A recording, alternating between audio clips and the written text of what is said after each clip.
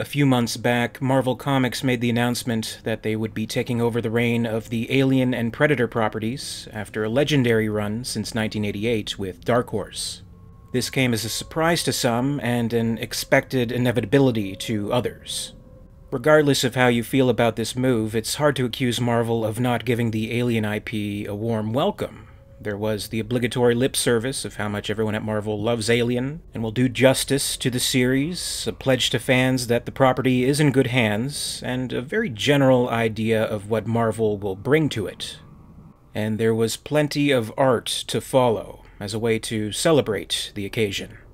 Teaser covers for the new Alien and Predator comics, several variant covers for existing Marvel properties, inserting aliens into the action against the likes of Spider-Man, Wolverine, Venom, Guardians of the Galaxy, among others.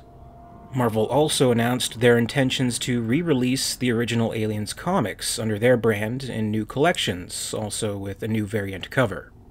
This cover was actually met with some controversy due to artist Greg Land's work uncannily resembling Aliens Defiance concept art from Tristan Jones. Thankfully, Land and Marvel publicly apologized for this incident, and all parties moved forward amicably. All of the art is nice, it's fun, it's a creative way to welcome Alien into the world of Marvel, but what fans really want to know is what we'll be getting story-wise. What will be done with our beloved series? Who would be the creative forces behind the new stories, and what would they be about? There was little to know until now. Recently, Marvel made the announcement that Marvel's first Alien story will be written by Philip Kennedy Johnson, with art by Salvador Larroca. Also revealed was the cover art for the first issue, by artist EmYarUk. I've seen some criticisms of this cover. Some fans are questioning the inner Jaws ability, how it curves a little bit. I'm a little iffy on that too.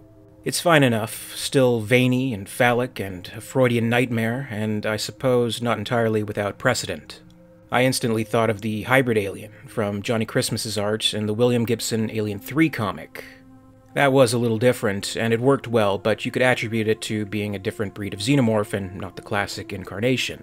Though I suppose there's also the aliens from Alien Resurrection, which seem to display at times the usually hard, penetrating second set of jaws could, in fact, go flaccid. Make a nice souvenir. It's not too much of an issue for me, it's fine. It's a little different, and that's okay. It's not really something I can point to and say, see, Marvel just doesn't understand Alien. They're going to ruin everything. R.I.P. Now, that's a little too far, a little too alarmist, but if we see those things springing out several feet and wrapping around victims like a snake, then yeah, I'll cry foul for sure.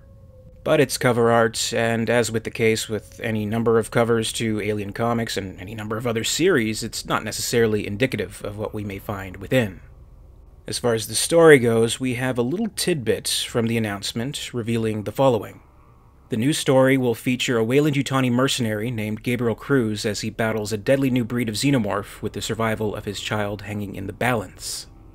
Not too many details from this announcement, but free to reveal some information afterward, Philip Kennedy Johnson has explained a little bit more of what we can expect from his new story. Johnson spoke with Brian Dillon, president of the Fanbase Press, on his podcast, The Fanbase Weekly, and offered some illumination on the upcoming Aliens comics. One interesting detail he revealed was a possible title for the new story, which, more than likely, just as it was with Dark Horse and the Aliens comics, the issues will be titled simply Alien to start. But as for the story arc itself, Johnson expressed two possible titles that will be attributed if given the option. The story will be titled either Alien Bloodlines or Alien Spring. It must be stressed, though, that neither of these titles have been officially announced or attached, and this is strictly what Johnson's preference would be. In the interview, he added, "Spring certainly sounds cool, but Bloodlines is super appropriate for the story we have to tell." He also mentions that there could possibly be a third title, which he doesn't cite, which they could possibly land on, so who knows. But they're interesting titles. Bloodlines, of course, causes me to immediately speculate if there is a character or characters in this story that have some kind of relation to characters seen in previous Alien comics or from the films. That's a possibility, and an intriguing one, which could have a good payoff if done right. The title Spring instantly brings to mind a new start, which this series seems to be, and may also be appropriate. A new life, a new beginning, and as we know from the season Spring and the Alien series itself, there is always a new life, a new beginning. In the interview, Jensen gave an idea of the tone and the genre he's worked with in bringing about this new story. For the first arc that we're going to do, if you're a fan of either the first or the second movie, you're going to have something for you here. I didn't get a lot of direction on this, they pretty much let me go nuts. But I know that they would have liked it if I just gave them something that was very similar to the Cameron movie. And I kind of pushed back on that, because it's been explored so thoroughly before. So instead I gave them something that did have some of that in there. You're going to see action in this book, but you're also going to see claustrophobic horror as well. I still want this to be primarily a horror book. Jensen also expressed the importance of the xenomorph design and the influence that lies within H.R. Giger's art, also adding there will be some surprises along the way. I can tell you that there's going to be a new kind of xenomorph in this story. We definitely want to see the classic human-based xenomorph. The designs of H.R. Giger are foremost in my mind throughout writing all this. I want all of this to reflect Giger's work. So in the book you're going to see a lot of Giger in it, and not just designs of the xenomorph itself. He did a lot of work that was not alien, and you're going to see some of that as well. You're going to see things inspired by Giger's other work during his lifetime that was not necessarily alien-based. You see a lot of Giger in this book, there's going to be some real horror in it, and I promise this has been done by as big a fan as you could hope for. Without spilling the beans, I think Philip Kennedy Johnson has given a good idea of what we can expect from the new comics. His words are encouraging.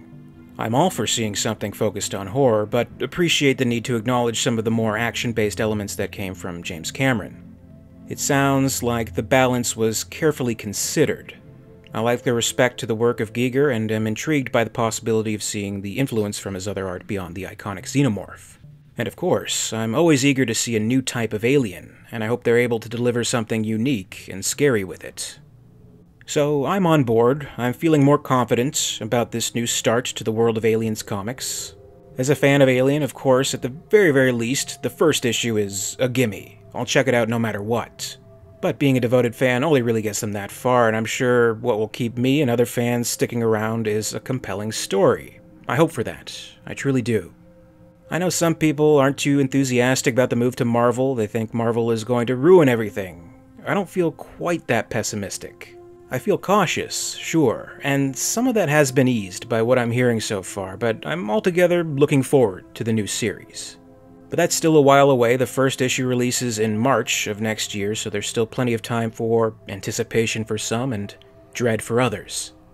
Either way, the embryo has been implanted, it's gestating, and it will soon burst to life. Until then, we wait. Today I'd like to leave you with the question, which of Jensen's proposed titles do you prefer? Bloodlines or Spring? Personally, I like Bloodlines better. That sounds more interesting to me, but let me know what you think and comment below. In the meantime, I'll leave a link to the Philip Kennedy Johnson interview below if you're interested. It's worth checking out if you're curious to know more about his own experiences with the Alien films as a fan, how he came aboard to the project with Marvel, and further details about the upcoming comics not covered here. As always, I'd like to thank you very much for watching today. As always, I very much appreciate it. If you enjoyed this video, please make sure to give it a like, and you can also subscribe for all the latest videos from the channel. And until next time, this is Alien Theory, signing off.